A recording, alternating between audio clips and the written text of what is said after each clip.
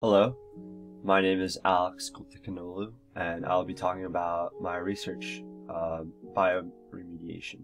I'm just giving a brief overview of what it is and how it works and what it's used for. So what is bioremediation? It is the use of either naturally occurring or deliberately introduced microorganisms or other forms of life to consume and break down environmental pollutants in order to clean up a polluted site.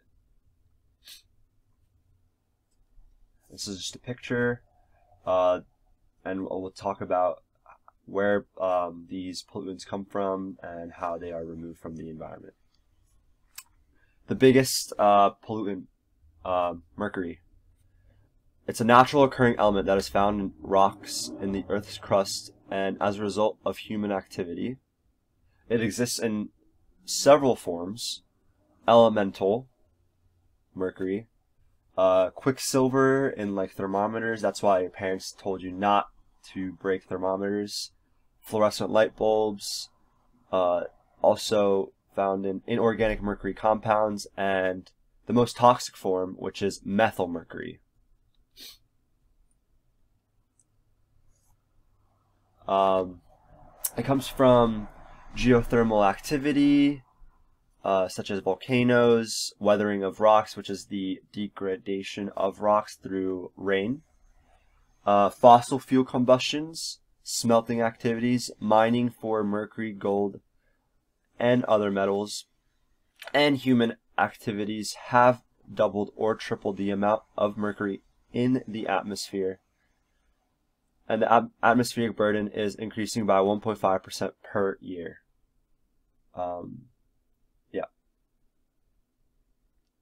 So it formed methyl mercury, which is the most toxic form of mercury, forms when anaerobic bacteria react with mercury in water, soil, or plants.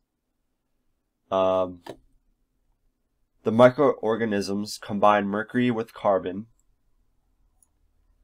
thus converting it from inorganic to organic form. It cycles between the atmosphere, land, and water, and mercury undergoes a series of complex chemical and physical transformations. The most common organic mercury compound found in the environment, well, it's the most common organic mercury compound found in the environment. It's highly toxic, and it's considered by the World Health Organization as one of the top 10 chemicals or groups of chemicals of major public health concern. And methyl mercury is more toxic than inorganic mercury.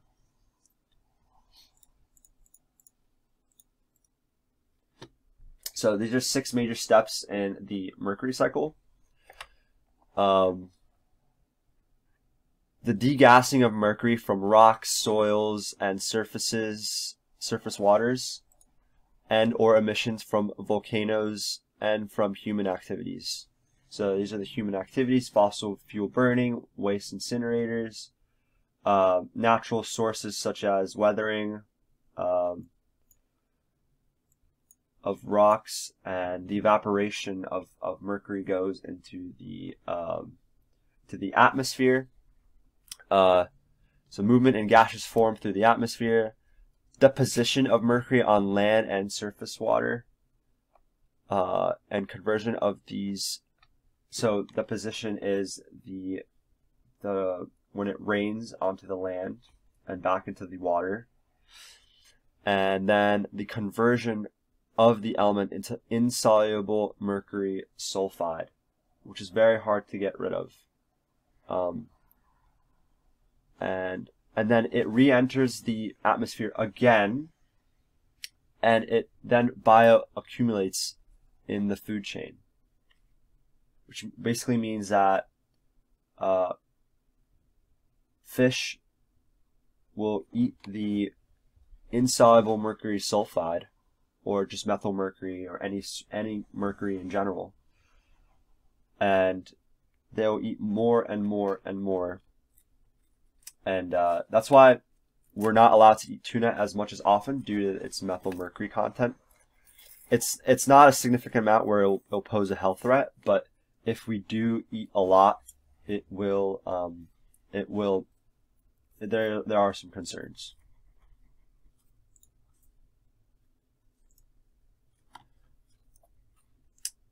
This is the aquatic mercury cycle. Is the ultimate source of mercury in most aquatic ecosystems is deposition from the atmosphere, primarily associated with rainfall. Atmospheric deposition contains 3 principal forms of mercury. Brought to sediments by particle settling and then later released by diffusion or resuspension. It enters the food chain or it can be released back into the atmosphere. The higher acidity and higher amounts of dissolved organic carbon enhance the mobility of mercury. So we know that water holds a lot of, water is a huge carbon bank, and since we are producing more carbon every year due to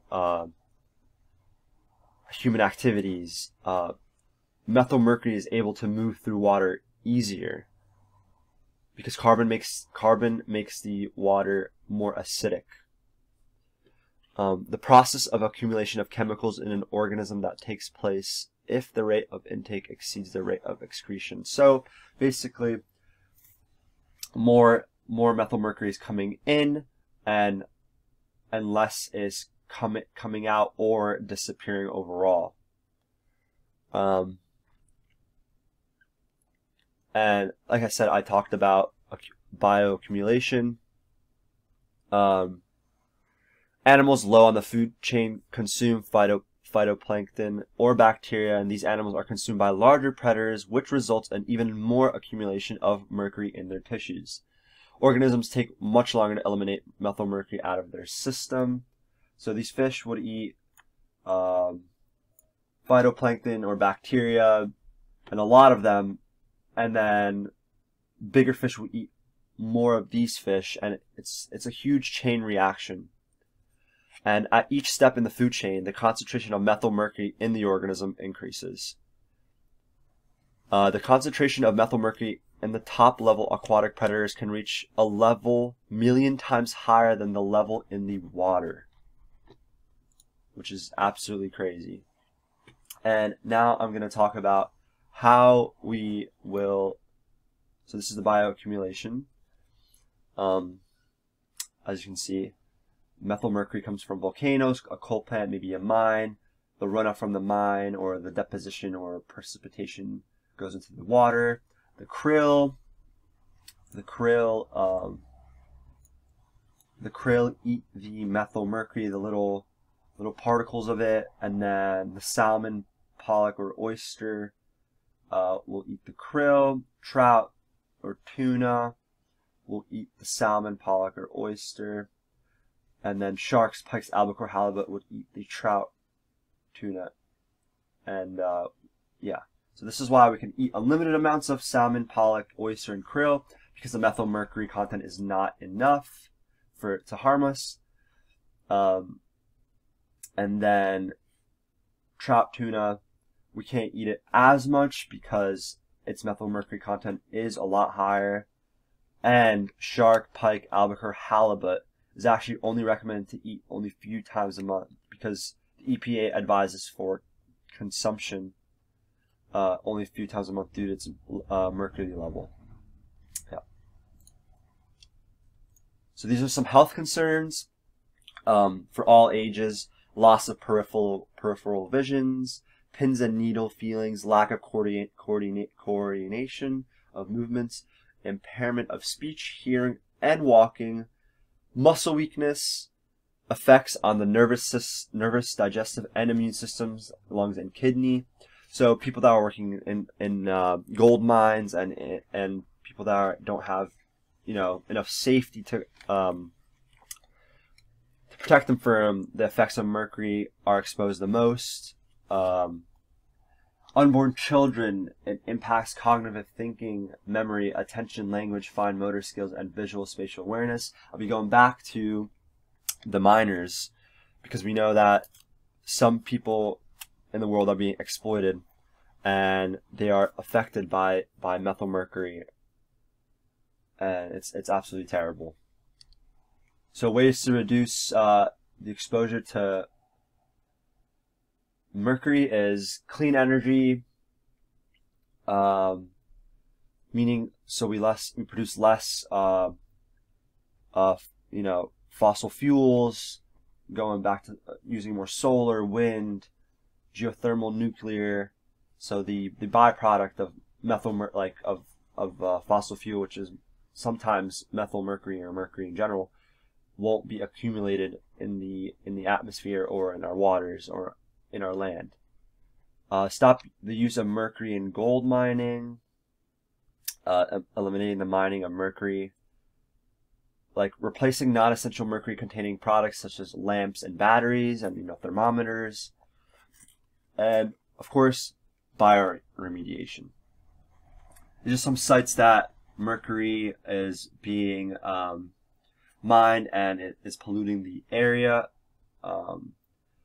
As we see, it's mostly it's a lot of countries that are very poor because people are allowed to exploit the workers in these terrible conditions with little to no pay. So plants had their genes genetically modified utilizing the recombinant DNA technology, such as CRISPR, and a way is transgenic plants. Transgenic plants have been infused with microbe-derived mercury metabolizing genes. One strategy is a strategy scientists have been exploring to tackle methylmercury in the environment. People are concerned because some people do not trust GMOs because it's technically a GMO, a genetically modified organism. But I think they're really, really highly important, and we could use the power of biotechnology and DNA recombination to eliminate certain pollutants from the environment.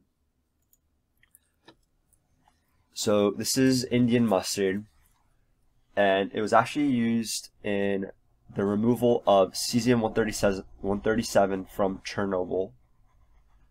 And cesium-137 can lead to a high exposure of cesium-137 can lead to risk of cancer. And this Indian mustard was genetically modified to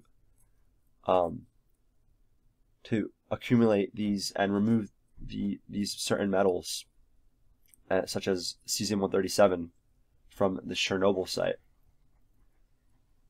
So we can genetically modify certain plants and make them remove this methyl mercury from the atmosphere, the water, and even the land. And that's just a brief overview. There's much more to go into this, and I'm really happy that I'm doing research about this.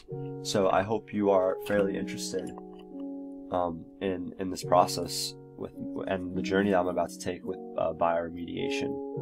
I'll be looking at more sites, possibly in New Jersey and around the world, and seeing what plants are needed to be planted and genetically modified in order to remove certain pollutants in certain sites that have been affecting other people and just the environment overall. So thank you.